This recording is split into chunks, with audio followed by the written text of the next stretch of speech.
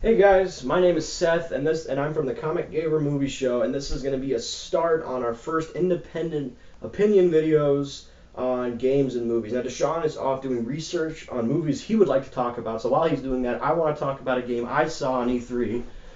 While I adjust myself, at E3 called Total War Warhammer. Now, I'm a huge fan of the Warhammer series, both 40K and fantasy. Even though I don't know that much about fantasy, I do know a lot about 40K, and I did a lot of research. So, Total War Warhammer is an answer from God, in my opinion, because I was like, dear God, like this is like I was like praying. I was like, please, a Total War Warhammer game, something 40K, or I don't know how they would do that in 40K, but or fantasy, something.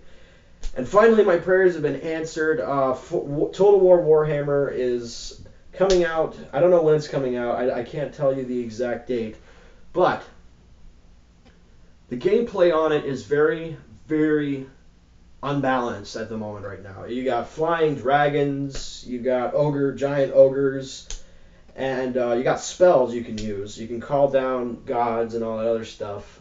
This is the one thing that I have a huge issue with right now. Creative Assembly released two games a couple years ago. Total War 2, Rome 2, and Total War Attila. And Total War Rome 2 was a disaster.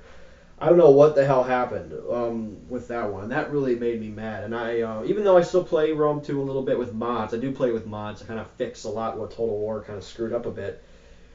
I never played Attila, but I heard that it was a lot better than Rome 2, and I don't know. I'm really hoping that Creative Assembly had learned their lesson from Rome 2, and they fixed the AI, they fixed unit clumping, and hopefully the unit balancing will be spot on. But like I said, I'm not holding my breath at all.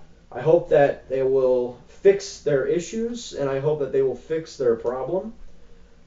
That's really not much more to say about Total War Warhammer. It is a epic game, but if you don't know anything about the older Warhammer games, there was the older Warhammer. I meant older Total War games. They were all centered around historical periods of time of war, set like medieval Japan, uh, Rome, the medieval times in Europe, and now with Total War Attila, the Dark Ages, so to speak. They are basically the Dark Ages, the fall of the Roman Empire, and all that other stuff. If you don't know much about the fantasy universe, once we put links in the descriptions of these videos, I'll take you to sites and people that'll tell you a lot about the fantasy universe, because this is what this game will be centered off, Warhammer Fantasy. Warhammer Fantasy is a vast place that is filled with a ton of lore and a ton of background to it that is just amazing to think about. But now I'm going to talk about the factions. There is the Empire, is the main key faction, obviously, because they're the Empire. There are the Vampire Counts, the Dwarves, the Orcs or Greenskins. They are Britannia, like sort of like the knightly groups. They're the Skaven, and there's a couple more that I really that slipped my mind. And each one of these factions are unique in their own ways. None of them feel the same. None of them feel like they're repeating of other factions. There's so many different races, like the races of chaos and the ogres that eat infinitely because they have a huge hunger and they worship this gaping maw that's in the ground as the great maw. It's basically their god. The Empire is a faction that's centered around I guess 1400 era technology from our time, because they have muskets, they have rifles, and they have like even the armor looks about like the 1500s. And each one of these factions are unique. The Empire is in the center of the map. They're one of the most powerful factions. And then there's Bretonnia. They're the knightly factions run by a king, and they're all feudal knights wearing the feudal type armor, and they have that sort of chivalry mentality.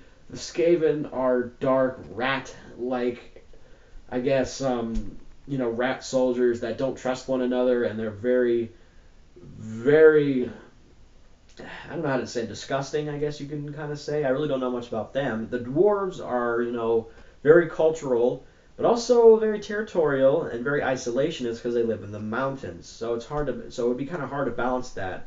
I guess maybe the dwarves can only conquer mountain areas and they can build mountain citadels and all that other stuff. But, you know, they can't conquer ground territory. They have to go off and raid or something. That'd be kind of hard to balance. And then there's the greenskins. You know, they are completely unorganized.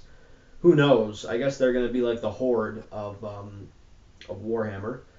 And then there will be, what's another one? There's a few other factions. I'll put links in the description and take you to each one of these factions. I don't know all the fantasy factions. I'm more of a 40. I like Warhammer 40k. I've been playing the 40k games, both tabletop and computer games, for so long.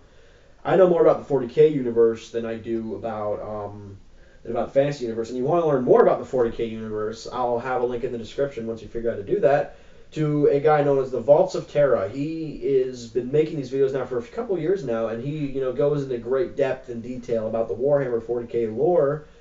But there are some other channels that go into the fantasy lore as well. So I will have links in the description for those certain sites and certain YouTubers that do that, just, you know, to give you an idea of the lores that I like. But anyway, guys, that is basically all there is about Warhammer Total War Warhammer. I cannot wait to play it.